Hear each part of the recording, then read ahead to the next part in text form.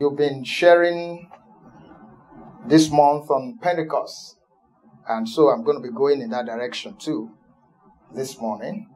So we can turn our Bibles to Ephesians chapter 5, verse 18. As I speak on Pentecost and the fullness of the Spirit.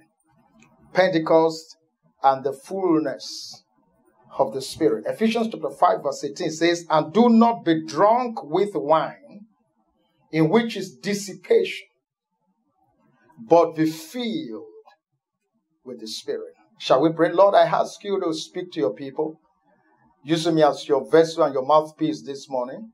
I pray that I will not speak my own word. I ask, Holy Spirit, that as I share you with your people, that you will speak through me, you will minister to them. Lord, that this word will not just be a doctrine, it will be an encounter with a person of the Spirit of God. That no one under the sound of my voice will remain the same, having heard this word this morning, in the name of Jesus. Lord, I'm asking you that you will help us to embrace the Holy Spirit and allow him to work in our lives so that we can be exactly who we ought to be in the name of Jesus Christ. I receive utterance, I receive unction this morning. Thank you, Lord, for in Jesus' name we pray. Amen. Now that passage said, "Do not be drunk with wine, in which is dissipation, but be filled with the Holy Spirit." I believe we have heard so much about the Holy Spirit. I don't need to be going back again to tell us about his person, but I know the Holy Spirit is not a doctrine. The Holy Spirit is a person that we need to relate with. All right? It's a person that we need to work with.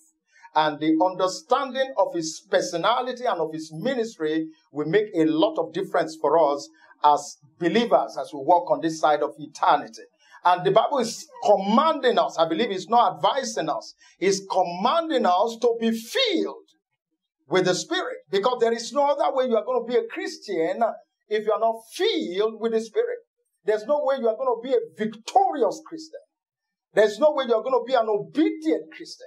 There is no way you are going to be a triumphant Christian except you are filled with the Holy Spirit. That is why when Jesus was going, he told his disciples, he said, "I will not leave you orphans."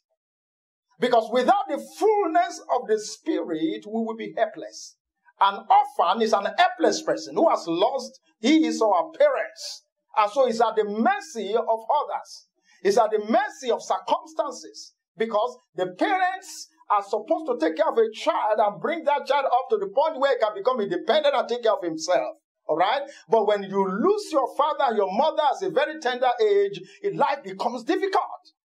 And so God is saying, Jesus is saying, I don't want you to live this Christian life struggling. I want you to live it as someone who has a helper. So the Holy Spirit is a helper. Okay? So we are not asked to be struggling to be believers. We are not asked to be struggling to obey God. We are not asked to be struggling to live the Christian life. We're just being told that the way to live that life is to be filled with that Spirit. And so that is the message I'm bringing to us this morning. What does it mean to be filled with the Spirit? It means to be made full with the Spirit. Don't forget, when you give your life to Jesus, you receive the Holy Spirit. And it's living in you, okay? And it's not living in us to be a passive, participant in our life. It's living in us to be active. It's in us to take over. Because until it takes over, struggles continues. Until it takes over, we will not be able to live the life. There is a life that we are supposed to live as believers. Until we are full of him, we won't be able to live that life. So the Bible is telling us, be filled with the Spirit. Be made full. It's like when you pour water into a cup and that cup is brimming with water. That is what it means to be full. It says be full. Be full until there is no place for you, for self, for flesh anymore. And it's all about the Spirit of God. That's what it means to be filled. It means to be generously supplied with. To be generously supplied with the Holy Spirit. Okay? That His fullness is released in our lives. That's what it means to be filled with the Holy Spirit. It means to be taken over by means it can take over your personality and live its life through your personality. That it takes charge of our lives. That is what it means to be filled. It means to be overcome by the Spirit. It means that you follow the leadings and the directions of the Holy Spirit no matter how you feel. That's what it means to be filled. It's no longer what you want. It's no longer where you want to go. It's no longer what you want to do. It's what He wants you to do. It's where He wants you to go. That's what it means to be filled with the Spirit. It takes charge. It takes control of our lives. It means to be under the influence of. When we are filled with the Holy Spirit, we come under His mighty influence. We come under His ruling influence. We come under His controlling influence. And I'm telling you, until we come to that level, Christianity becomes a struggle. And we are wondering whether this thing is real. All right? And it's real. It's just that we are not getting to the point where it will become normal to be a Christian, normal to please God, normal to do the will of God, because there is a force that is working in us that will make that possible. Amen. And that passage a put being drunk with wine side by side with being filled with the Holy Spirit. Okay? And it's trying to, as if it's comparing being drunk with alcohol with being filled with the Spirit. All right? So when a man is drunk with the Spirit, drunk with wine, there are different levels of being drunk. There is a level of being excited by alcohol. You just drink it to a level, you are not your real self, but you are still in control. There's another level of being slightly intoxicated.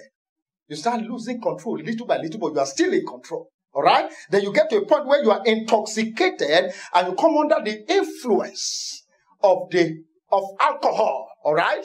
And then you are overwhelmed and overpowered by alcohol. At that level, you are not aware of yourself anymore. That's why you see someone who is drunk can lie on the road and everybody is looking at you and they are mocking. He's not aware. He has lost self-awareness because he's overpowered by the Holy Spirit, by wine. And that is comparing that we can come to a point where it's no longer about ourselves anymore. It's about the Spirit of God. It's about the will of God. It's about the counsel of God. It's about the purpose of God. We can come to that point. We can come to a point where we don't care what people say anymore. There's many people, they are not obeying God because of what will people say. We are so aware of ourselves, okay? And God is saying we need to move beyond that point to the point where the Holy Spirit takes over our personality and it begins to live the life, because there is the life we must live. It begins to live that life in and through us. Amen. We see Jesus as our example. If there's anybody who should not be filled with the Spirit, it should be Jesus, the Son of God, the second person of the Trinity. But I want to announce to you that when Jesus came to the earth, He came walking, living, and all He did by the Holy Spirit. And I believe one of the reasons why He did that is to give us an example, because it's our perfect example. If Jesus needed to be filled with the Spirit, then we need to even be more filled with the Spirit. Okay? And the passage we read during our Bible study in Luke chapter 4, I will read verses 1 and 2. He said, then Jesus, being filled with the Holy Spirit, returned from the Jordan and was led by the Spirit into the wilderness, being tempted for 40 days by the devil. And in those days, he ate nothing. And afterward, when they had ended, he was hungry. Look at what happened. He says, and Jesus, being filled with the Holy Spirit, returned from the Jordan and was led by the Spirit. Now, it becomes difficult to follow the leading of the Holy Spirit if you are not filled with the Holy Spirit. Because the Holy Spirit leads us sometimes on strange paths. Some of the time, the paths we don't want to go as persons, but that is the path of God for our lives. That is the path of God for our destiny. All right? And we would like to take shortcuts. We like to take easy paths. But that's not the way of God. The way of God is for us to go the whole length. All right? And to face whatever challenges are on that path. Now, if you are not filled with the Holy Spirit, you will not follow the Holy Spirit. if he has not taken you over, if he has not come to a point where you cannot say no anymore, then he won't be able to lead us, because when he begins to lead us in some strange path, we're going to tell him, no, I don't want to go this path. Can you imagine? Jesus had just, had an encounter with John the Baptist, and the Holy Ghost came upon him, and God declared, this is my son, in whom I'm well pleased. And the Bible says, from that point, the Holy Spirit will have a place to go. Took him from among the crowd. Took him from where things are happening, and he led him to the wilderness, a solitary place, where there was no other person, all right? And then he left him there to be tested by the devil. You see, some of the time, if we don't read our Bible very well, we have some theologies that are not consistent with the Bible. Because we don't feel that the Holy Spirit can lead us in the pathway of test. And yet, the Bible tells us that God tests the righteous. Listen to this. God cannot trust you if he has not tested you. So, the Holy Spirit will lead you in the path where you need to be tested for your destiny. Where you need to be tested for what God has in store for you. See, there is a preparation that is needed. God is saying, can I trust this guy? Can I trust this guy?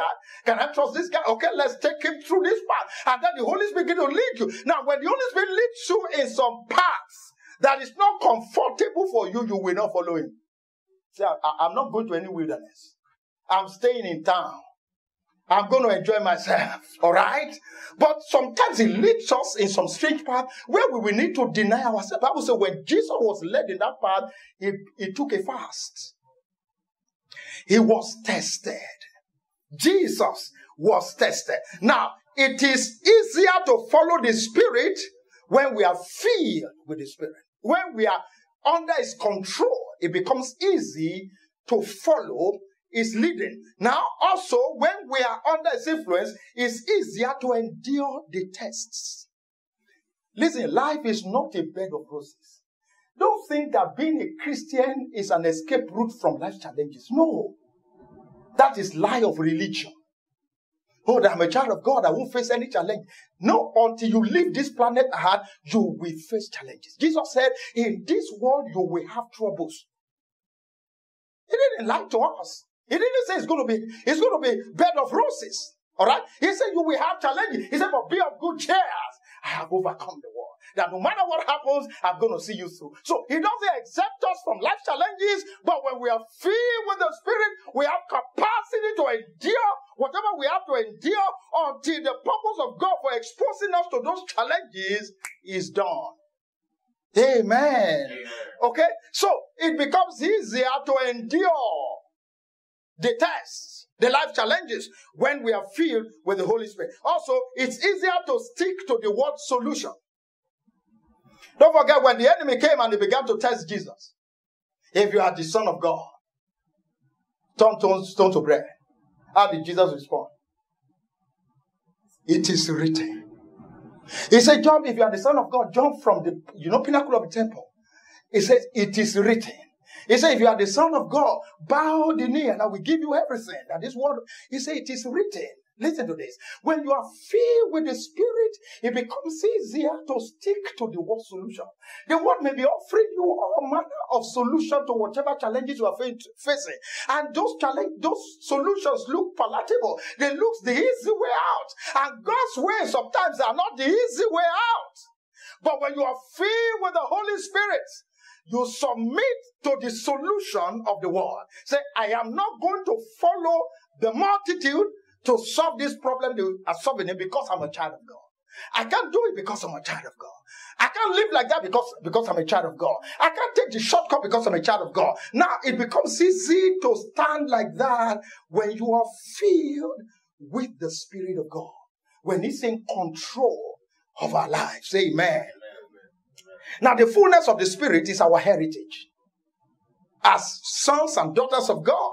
In John chapter 7, verses 37 to 39, it says, on the last day, that great day of the feast, Jesus stood and cried out, saying, if anyone thirsts, let him come to me and drink.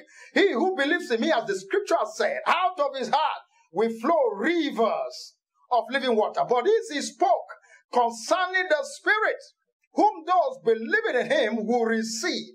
For the Holy Spirit was not yet given because Jesus was not yet glorified. He said he was talking about the Holy Spirit that all who believe in him will receive. Okay, so if you are a child of God, you have received the Spirit of God, because you can't even be a child of God without receiving the Spirit of God. You have received the Spirit of God. Now it's now saying that it can become a river.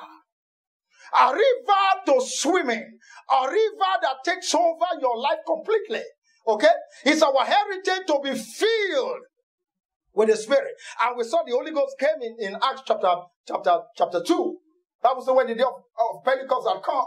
The disciples were in the same, the same place. All right? And then there was a rushing mighty wind from heaven. And it entered the house where they were, about 120 disciples. And then it came upon them, and then it filled them. The Bible said they were all filled with the Holy Spirit. And they began to speak in tongues as the Spirit gave them utterance. That was the beginning. That was the coming, the invasion of the Holy Spirit upon the earth for the church, for you and I, as the promise of the Father. So he had come for you. He had come for me. He had come to live in us. He had come to take possession of us. Bible says we are his temple. We are his dwelling place. He is in control. And then he has to be brought to that point where he takes charge. Until he takes charge, we will never be in charge. Do you hear what I said? Oh, there's so many things in this world that are out of our grip, and we're trying to get there. Until he's in charge, we will never be in charge. Okay? So he's been sent to live in us and live with us and fill our lives with his fullness and take us over, so that it becomes easy for us to follow him wherever he leads. Amen. The Bible says, as many as are led by the Spirit of God, they are the sons of God. Following the leading of the Holy Spirit is a sign of maturity. And until he fills you up, a child can't follow the leading of the Holy Spirit, because he will always be contesting the leading of the Holy Spirit. Because there are so many things that God will be asking you to do, and parts will be asking you to go. He might not explain to you. When he told Abraham, he said, go to the place I will show you. He didn't tell him from whom, the place. Now, if you are not filled with the Holy Spirit, you will be telling him, tell me the place first of all. And God said, when you get on the way, then I will tell you. All right? Sons follows the Spirit. Sons are filled with the Spirit. So being a son is a sign of maturity. Okay? And there's no way we're going to be mature if we're not filled with the Holy Spirit. Amen. Amen. Now, when we are filled with the Holy Spirit, just enumerate one or two things because of our time. Some of the things that we experience when we are filled with the Holy Spirit. The first one I want to talk about is holy boldness. Holy boldness. If you are filled with the Spirit, you will be bold.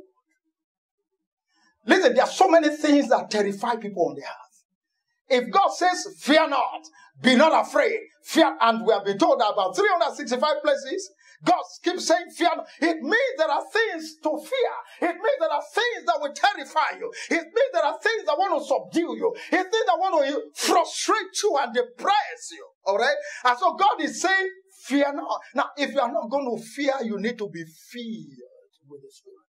When you are filled with the Spirit, you will be filled with boldness, not bone face. Okay?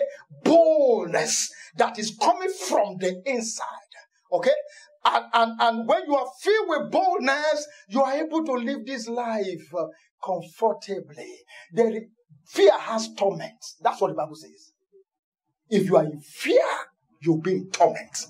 So you need to be free from torment of what is going to happen. What will happen to my children? What will happen to my spouse? What will happen to my marriage? What will happen to my business? What will happen to my health? And we are surrounded with so many things that we don't have no explanation of. And if you let them get into your heart, they will take over your heart, and you begin to fear. All right? And if you are going to be free from those fears, because those fears are real, challenges are real. If you're going to be free from them, you need to be filled with the Spirit. If you are not filled with the Spirit, you'll be filled with fear of what is happening on the earth. All right? And it's not getting better on the earth. It's getting worse on the earth. All right? So we need to be filled with the Holy Spirit to escape the fear that is all over the place, that is tormenting people who are not allowing the Holy Spirit to take charge of them. Okay? If it's tormenting the unbelievers, that's okay. But if for us, we should not be partakers of the fear of the world. But if we are going to be free from the fear of the world, we need to be filled with the Holy Spirit. Now, the disciples were preaching the gospel, and then they were arrested, when they healed the man at the beautiful gate in Acts chapter 3. They were arrested, and then they were brought in before the Sanhedrin, the policymakers and the rulers of Israel, and they asked them to defend themselves. Okay, and after they have defended themselves, they threatened them not to preach in that name anymore. Acts chapter 4, verses 29 to 31. Now, Lord, now they went back, the disciples went back, and they began to pray. Now, look at their prayer. They said, now, Lord, look on their threats, and grant to your servants that with all boldness they may speak your word, by stretching out your hand to heal, and that signs and wonders may be done through the name of your holy servant Jesus. Verse 31. And when they had prayed, the place where they were assembled together was shaken, and they were all filled with the Holy Spirit, and they spoke the word of God with boldness. They dared the threat. They defied the threat. They were filled to the point that they were no longer afraid. Listen to this. When you have been warned and threatened, if you preach, we throw you into jail. Okay? That is the threat. And you know that the threat is real. Brother, you want to stop preaching.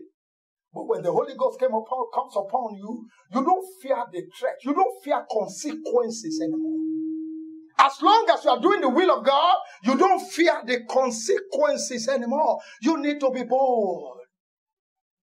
God wants to bless you financially, and is asking you to give a particular amount of money that is threatening. You need to be bold.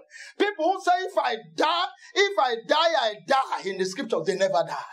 If you're afraid, you will never be able to do the will of God. The will of God sometimes is not palatable. It's only children that think that I've come to Jesus so that he'll be giving me food, he'll be giving me bread, I'll be sleeping, I'll be waking up, the enemy will not touch me. That is the childhood part of it. But when you begin to expose you, because he has a place he's taking you, and you need to be groomed and prepared, he begins to expose you. He begins to give you instructions and direction that are life-threatening. Amen. But when you are filled with the Holy Ghost, you don't even see the consequences. You just see the obedience. You just want to do the will of God at whatever cost. That is the beauty of being filled with the Holy Spirit. The Bible said they went back. In fact, you see their prayer. They were not praying, oh God, deliver us from this threat. Oh God, you see, because when you are filled with the Holy Spirit, your prayer will change. It's not this prayer, religious, petty prayer. The thing you'll be asking God will be things that are lasting, things that have to do with His kingdom, things that have to do with His purpose for your life. You'll be asking for many things. They didn't say, oh God, deliver us from their fear. They said, fill us with boldness, so that no matter what they will do to us, we will not stop doing what we know we should do. And the Holy Ghost infilled them afresh. And the Bible said they went out in spite of the threats that they have made. And they began to preach the gospel.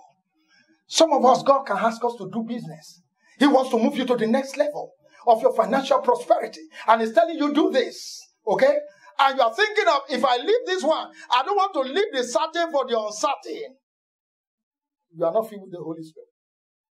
If you are filled with the Holy Spirit, even though the fear is real, but His influence in your life will arrest that fear and make you bold to do what He wants you to do. And until we are bold to do what He wants us to do, we never see what He has promised us come to pass. There are certain things that will require action of faith, daring faith, for you to step into what God says is yours. If you are afraid, you won't be able to get there. Okay, so being filled with the Holy Spirit impart holy boldness unto us. Number 2, being filled with the Holy Spirit give us attitudinal transformation. Attitude, everything in life is about attitude. It's about attitude. How far God will help you is based on your attitude. How far men will assist you is based on your attitude. What will happen to you is your attitude. It's going to be affected by your attitude. What is happening to us is not as important as what is happening in us. Okay? So attitude is important. So when you are filled with the Spirit, there will be a transformation of your attitude. I read a scripture to us, Acts chapter 5, verses 40 to 42. And the disciples agreed with him. And when they had called for the apostles, they agreed with him, that is, when they wanted to kill the apostles, and then, one of the leaders in Israel told them that they should not do it, okay, that they should leave them. And when you leave them, if it is of God, it will succeed. If it's not of God, it will fizzle out. Okay, so they agree with him. And when they had called for the apostles and beaten them, the first time they threatened them. This second one, they didn't just threaten them, they beat them. Okay, and then they commanded that they should not speak in the name of Jesus and let them go. Verse 41. So they departed from the presence of the council, rejoicing that they were counted worthy to suffer shame for his name. And daily in the temple and in every house, they did not cease teaching and preaching Jesus as the Christ. Amen. Look at what happened. They were preaching, they were doing what God told them to do. And then they were arrested. They said, we have warned you not to preach in this name anymore. So they brought out Cain, public disgrace. They whipped them and whipped them and whipped them. And they said, if you do it again, what did the disciples do? The Bible says they turned, when they left that place, they began to rejoice. Where did you get such attitude from? You have just been disgraced. You have just been put to shame. You have just, for doing the will of God. They were not doing evil. They were not flogged for evil. They were not stealing. They were not taking somebody else's wife. They were preaching the gospel. And that was what Jesus said they should do. Go into all the world and preach the gospel. So while doing the will of God, they suffered. But the Bible says they had no regrets. How did they respond? They were rejoicing. Oh, what a privilege to be disgraced because of him. What a privilege to be put to shame because of him. What a privilege to be whipped for his sake. What a privilege to suffer obeying God. Listen, sometimes when we suffer obeying God, we regret obeying God. We suffer for obeying God, and then we are complaining. What is God doing? Maybe it was the one who told me to do it. What is it doing that this is happening to me? No, if you are filled with the Holy Spirit, your attitude about what is happening to you will be completely transformed. You don't see from human perspective anymore. You see from the Holy Ghost perspective. And the Bible says, when you suffer for his sake, he said, rejoice, because the Spirit of glory and of God rests upon you. Rejoice. He said, just make sure that you don't suffer as a thief. You don't suffer as an adulterer. You don't suffer doing the wrong thing. He said, but if you suffer, obey me, rejoice. That's a new attitude. If you are filled with the Holy Spirit, your attitude will be completely transformed. Because you won't see things from the flesh side anymore. You won't see things through the eyes of men anymore. You see things through the eyes of the Spirit, who has filled you. Amen. And everything in this life is all about our attitude. It's all about attitude. It's the way you feel and the way you think that affects the way you behave. We don't see things the way they are. We see things the way we are. Okay? So two people can be seen looking at the same circumstances, and they are interpreting it differently based on their attitude. And when the Holy Ghost has filled your life, He gives you a new set of attitude. He completely transforms your attitude. You begin to look at things from different perspectives. If you are not filled with the Holy Spirit, the way you will see money, the way you will think about money, the way you will look about money will be different from somebody who's filled with the Holy Spirit. Oh yeah. You can't be filled with the Holy Spirit and have greed. It's not possible. Because there's a perspective that is making you to be greedy. Once that perspective changes, you become generous. It's just about change of attitude. It's the way you see. So the Holy Ghost, when He has filled you, He begins to turn your eyes to see through His eyes. Once your attitude are changing, your life is changing. Actually, the change of life is change of attitude. And that's what the Holy Spirit does. So that the things that embarrassed you before, the thing, what will people say? It won't matter to you anymore. Why? Because doing the will of God is the most important thing. And if I suffer doing it, I rejoice. I just make sure that I don't suffer doing what is not the will of God. But if it's the will of God, I don't care. Okay? That is what is important. Number 3, when you are full of the Spirit, you become effective in service. You become effective in service. There was a challenge in the first church in Jerusalem. Okay, there were about 5,000 members. That was a large church.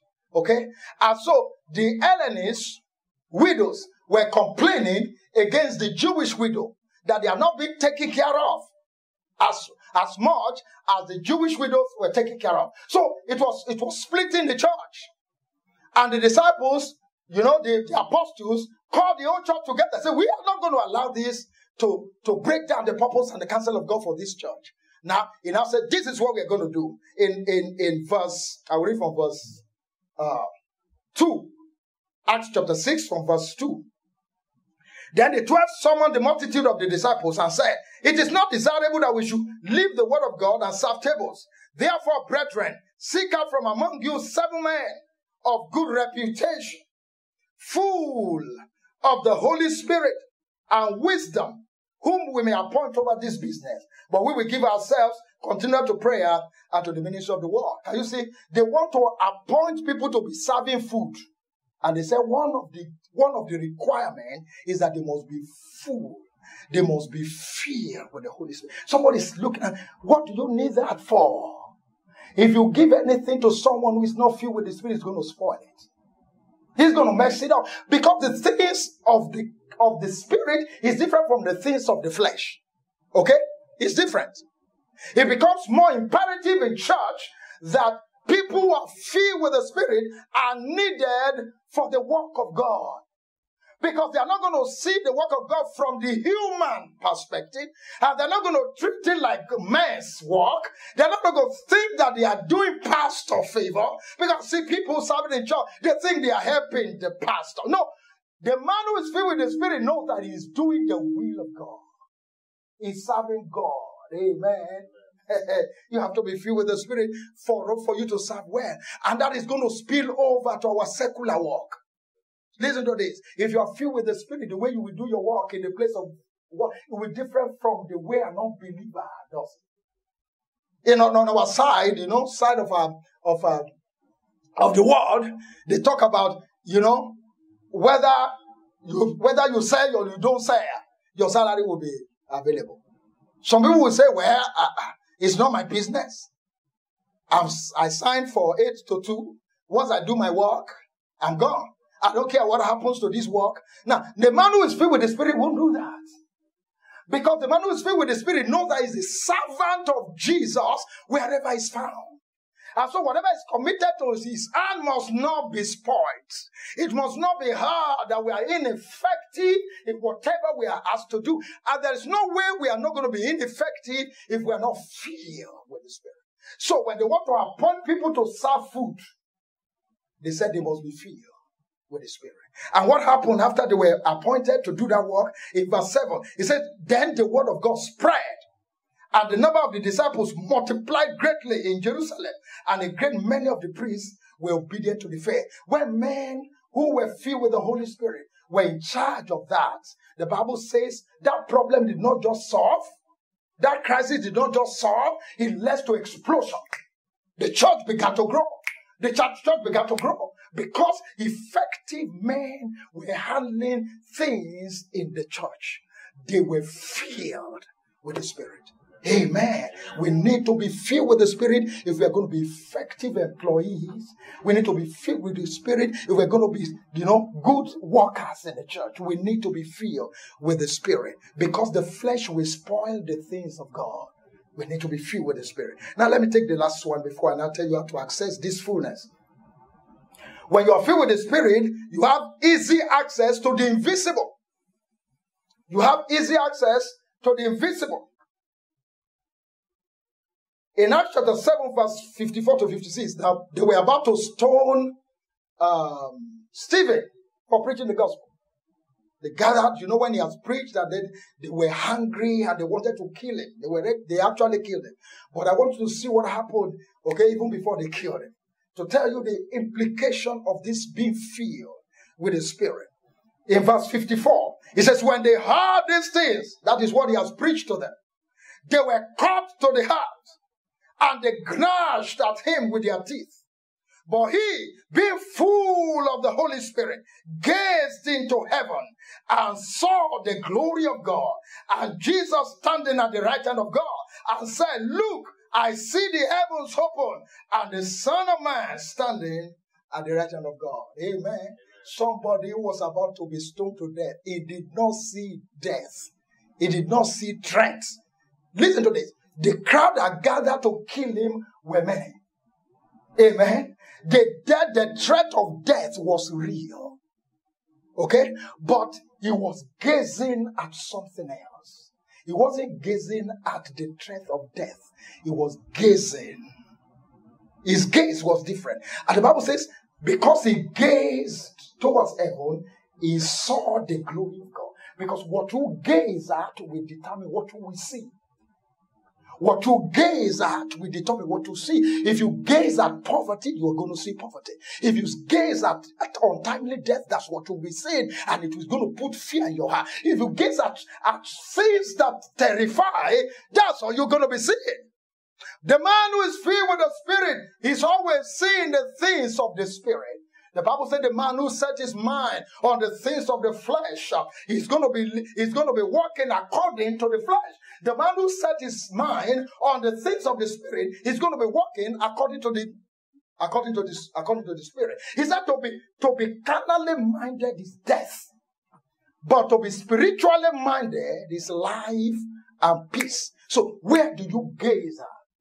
What do you gaze at? Do you gaze towards the heavens? Do we gaze towards the face of Jesus? Or what do we gaze at? What preoccupies our attention?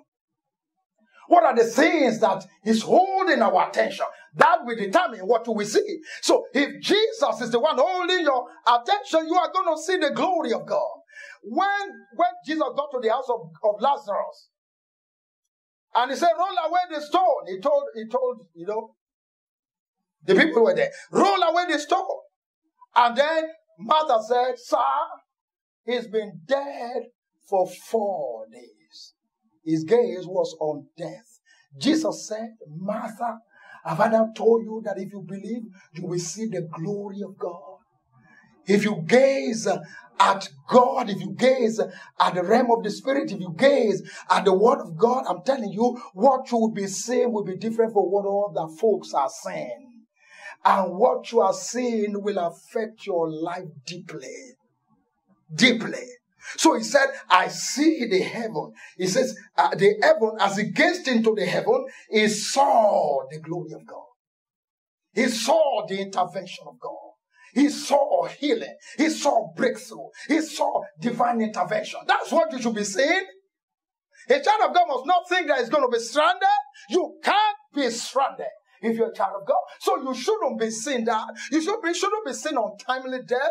You shouldn't be seeing affliction. You should be seeing the things that God had promised. Because when you gaze your eyes on those things, that is what you see. As we behold his face, as in a glass, we are transformed. What you gaze at will change your life.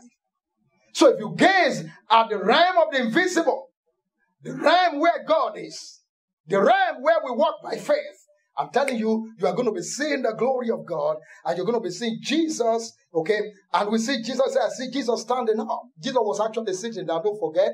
But when this man was coming in, Jesus had to stand up to welcome him, to welcome a soldier home. All right? He said, I saw. That's what I saw. That was why it was easy for him to say, Lord, forgive them, because they don't know what they are doing.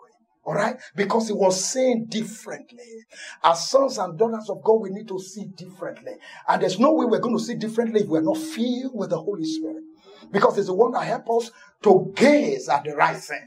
To gaze towards God. Gaze towards the Word of God. Gaze towards the promises of God in spite of what is happening around us. We don't care what is happening around us. We care about the promises of God concerning what is happening around us. Even though we are sick, what we see is healing and health. That's what we see. We don't gaze at the pain. We gaze at the healing. We gaze at the divine intervention coming for us. When we don't have money in our pocket, we don't gaze at the empty pocket. We gaze at the promise of God. My God shall supply all your needs according to his riches in glory by Christ Jesus. When you gaze at that, what you gaze on is what you see. So when you see a child of God who's excited as if there is no problem in his life, is what he's gazing at. It's not because he doesn't have problem. It's not because he doesn't need divine intervention. It's what he's gazing at. Reduce all the challenges to zero. Now my God will handle it for me. But when you shift your attention from God and you gaze at life's challenges, my brothers and my sisters, they will terrify you. Because life challenges are real. But the promises of God are much better and much real. Amen. So how do we access the fullness of the Spirit so that we can be filled with the Holy Spirit? The first way is that we have to have the initial feeling. There is the initial infilling. That's what we call the baptism of the Holy Spirit. All right? After we have given our life to Jesus, we are prayed for, laid hands on, and then we are filled with the Holy Spirit. That is the initial feeling, because we can't be talking about this other feeling I'm talking about if you don't have the initial feeling. In Acts chapter 8, verses 14 to 17, Bible tells us that now when the apostles who were at Jerusalem heard that Samaria had received the word of God, they sent Peter and John to them, who, when they had come down, prayed for them that they might receive the Holy Spirit. For as yet he had fallen upon none of them. They had only been baptized in the name of the Lord Jesus. Then they lay hands on them and they received the Holy Spirit. That is the initial, infilling. That is the beginning. That's not the end. That is just the beginning. Many believers stand at the doorway of the Spirit and they never leave that point. Just because they can speak in tongues, they think that is the end of... No, it's not the end. It's the beginning. If you are going to be filled, because being filled with the Holy Spirit requires that you constantly be filled. Daily filling. Not just that one feeling. You see that the disciples, after they were filled in Acts chapter 2, it was not that only that time they were filled. They were filled severally again. Okay? So, being filled once is not enough. Don't stay with that. You need to go ahead and follow up with daily filling. You need to be filled daily until you are overcome by the Spirit. You need to be filled daily until you are overpowered by the Spirit. Okay? You need to be filled daily until you are mastered by the Holy Spirit. So, the initial feeling is not enough. So, we can still be speaking in tongues, and God said, this is where I want you to go. Say, God is not convenient for me.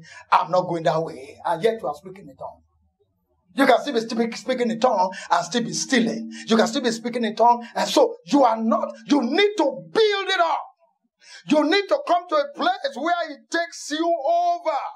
And so it begins to live the life of Christ through you. That is the point. All right? And for that to happen, I read the last verse of the scripture for us. Luke chapter 24, verse 49. He said, Jesus said, behold, I send the promise of my Father upon you.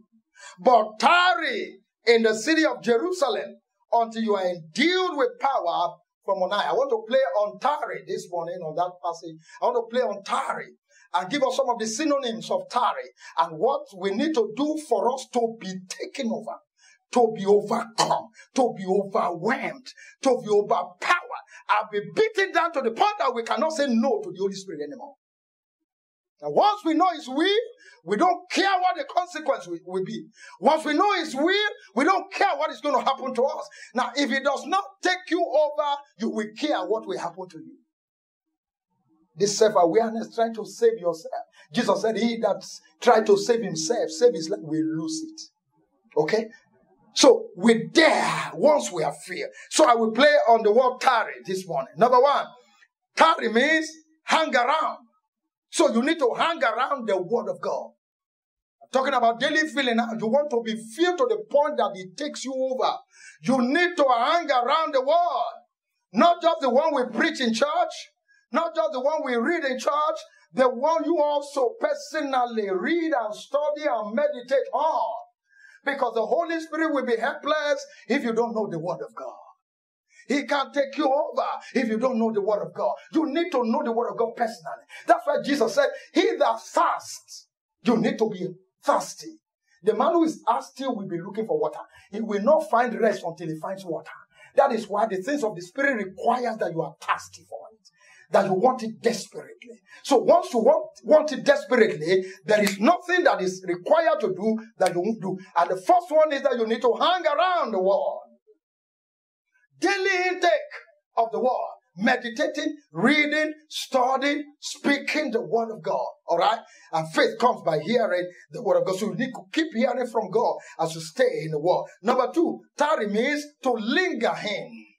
So you need to linger in praise and worship. All right?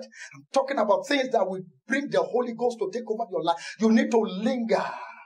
Praise and worship is not just something you do to just fill a space. You want to glorify God.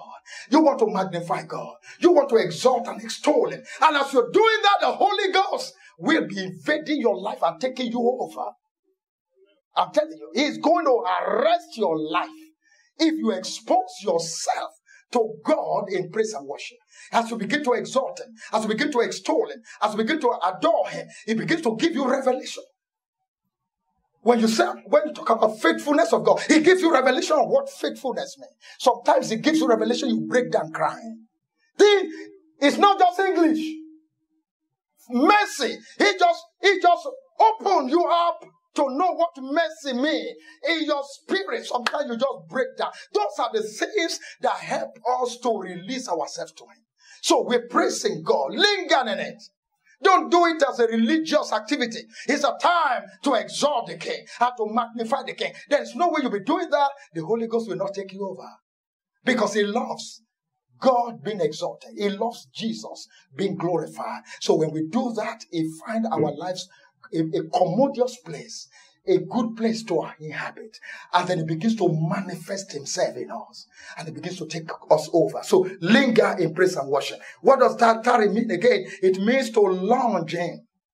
Lounge, like a sofa where you sit on and it's comfortable. You need to lounge in the place of prayer. You need to be comfortable in the place of prayer. A lot of people don't like prayer. They see prayer more as a walk. No, don't just see it as walk. See it as fellowship. See it as you are coming to somebody who loves you. God loves us. God cares for us. Even when we did not know Him, He had loved us. And so He wants to share fellowship with us. It's a place of where the weak comes to the strong to be helped. Okay? And then when we begin to come to that place, we are given the Holy Spirit opportunity to overflow us and overwhelm us. And I want to encourage us, this praying in tongues, this initial, infilling where God gives us a gift of tongue. That tongue is power.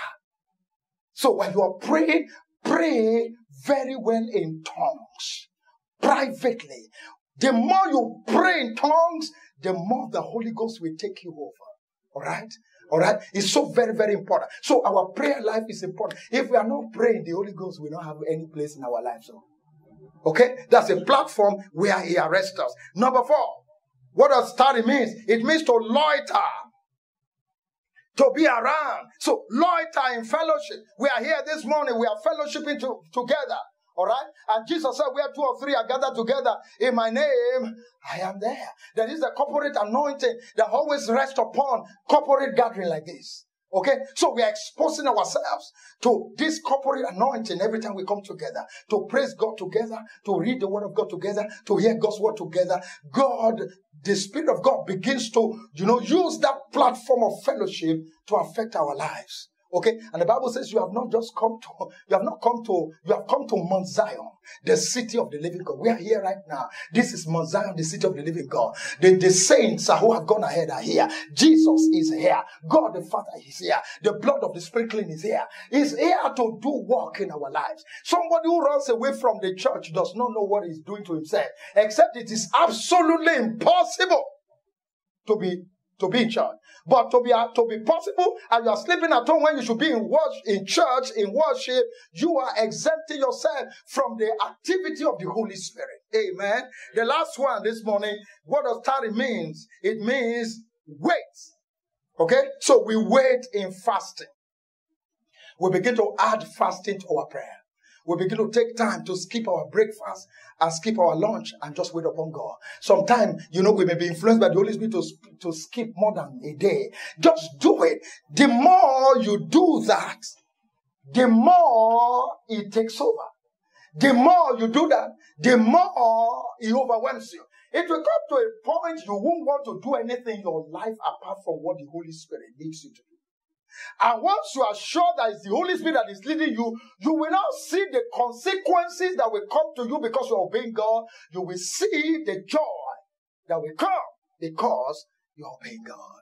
I want to challenge us this morning that all we have learned this month is not just doctrine, because the Holy Spirit is not just doctrine. Don't just take it as something you write in your notebook and leave it there. Begin to do those things that Pastor Godwin has shared with us, and some of the things I'm sharing with you this morning, and then you begin to see the Holy Spirit taking you over and overwhelming your life to the point that living the obedient life, living the Christian life, following God and doing the will of God becomes natural. Because it will no longer be you, it will be the Holy Spirit doing it in you. For it is not by might, it is not by power, but by my Spirit, said the Lord. Let's bow our heads this morning and ask Him to fill us afresh. Say, fill me afresh. Fill me afresh. He wants to fill us daily until we are overwhelmed.